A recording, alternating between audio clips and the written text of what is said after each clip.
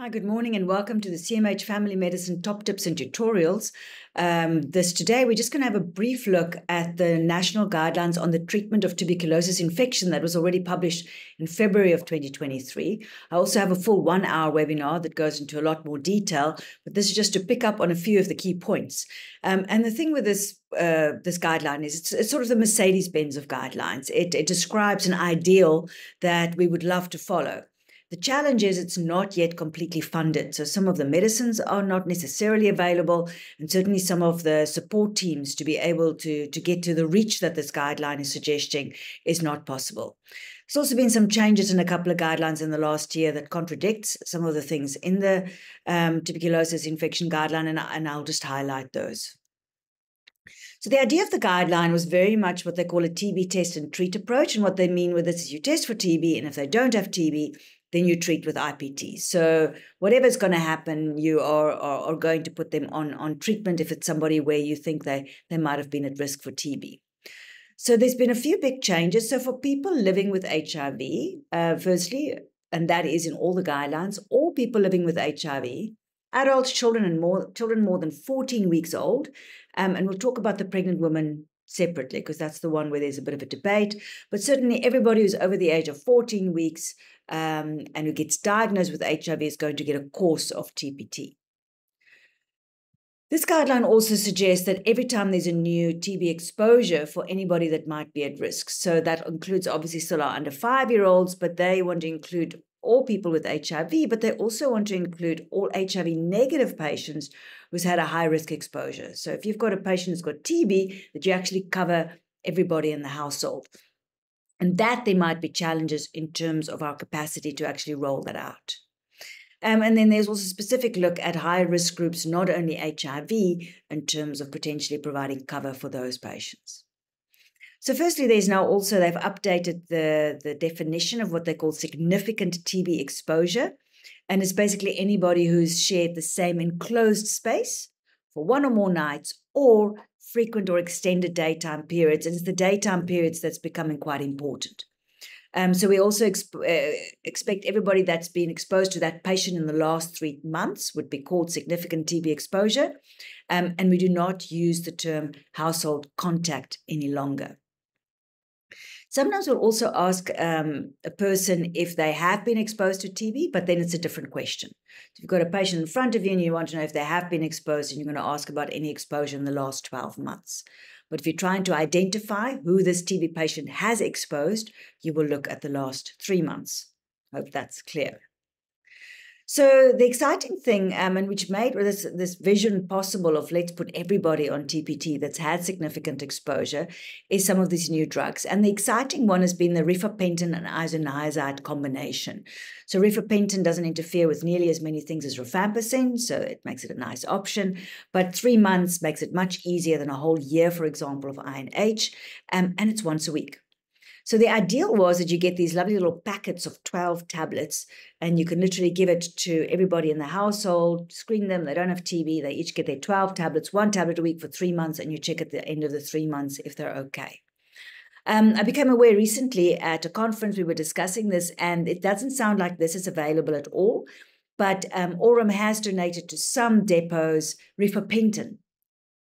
If you want to do the rifampicin INH combination, then it's if you've only got the 100 milligrams isoniazid, it might mean 3 tablets. Or if you've got the 300 milligrams of isoniazid, that dosage for the weekly dose is 600 milligrams of rifampicin and 900 milligrams of INH, which means 6 tablets of rifampicin and 3 tablets of INH. So it's 9 tablets, which sounds quite dramatic, but it's once a week. So if you do have rifampicin, you can use that up by those patients who can qualify for this particular combination. The other combination is the Refiner. So Refiner is definitely an option. It's for 3 months only, which is also much easier than the year. But here our problem comes in with rifampicin that potentially interacts with a whole range of medicines. So there's a limited use of scenarios where we can use 3RH. And then in some patients might qualify for a 6 months INH, especially in our contact patients. And then we still have the traditional INH for 12 months as we've been using it in the past. And just remember to add your pyridoxine.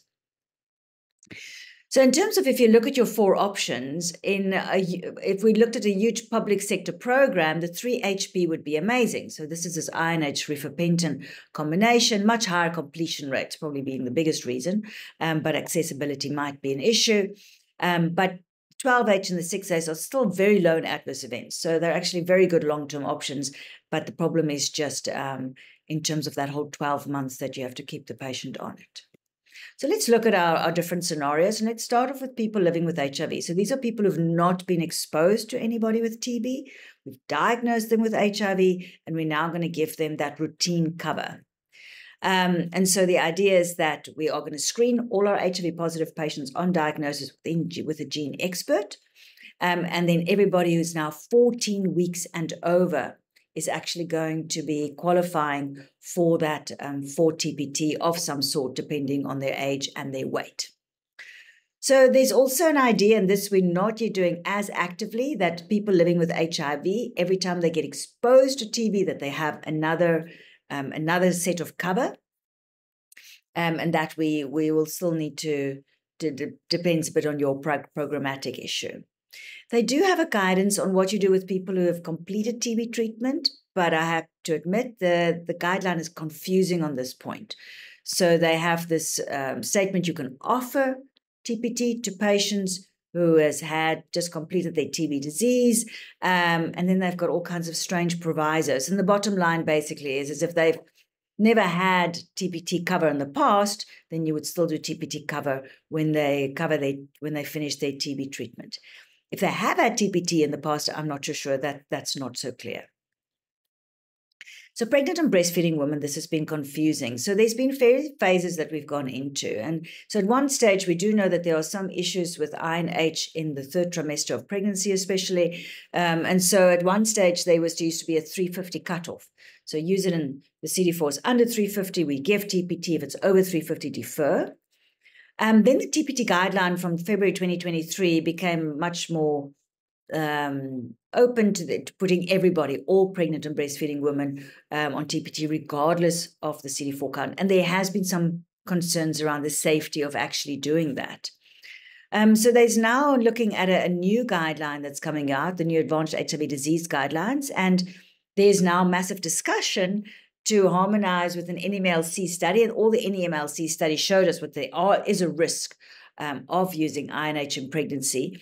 And so for pragmatic reasons, we'll say, well, let's not give anybody TPT, concerned that the CD4 of 350 is going to cause too much confusion. So this is an ongoing discussion, and this has not yet been clarified, and one needs to make a risk-harm benefit discussion or decision when you are seeing pregnant women. So apologies, we do not have clarity on this point yet. Then if we look at what treatment do we give to our people living with HIV who now qualify for that course of TPT.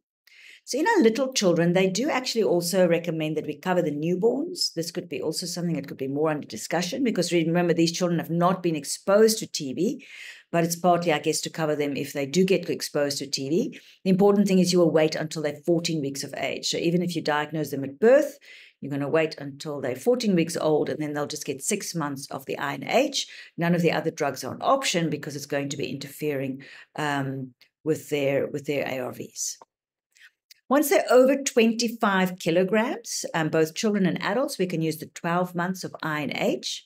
So the interesting thing about this HP combination is that they recommend that you do not use it unless the viral load is suppressed.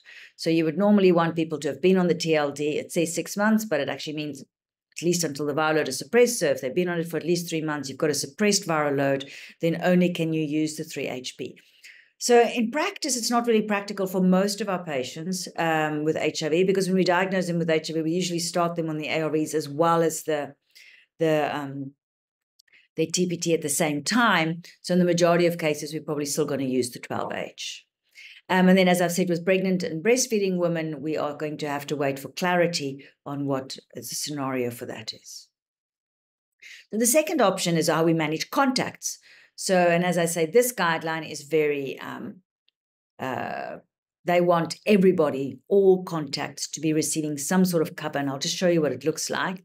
In terms of small children, and these are children under 25 kilograms, yes, we do still cover all of those contacts. So let's just talk about newborns. So these are newborns who's been exposed to a mom who's had TB. And you can see there the definition of exposures at the bottom there. So this is any mom who's had TB in the last 2 months of a pregnancy, or a mom who's not been responding to her TB treatment, or she's still smear or culture positive. Those babies all have to be covered. But just notice we've got a little bit more options for our HIV negative babies. So for HIV positive babies, we're still going to do the 6 months of I&H. But with our HIV negative babies or our HIV unexposed babies, the refiner is actually an option.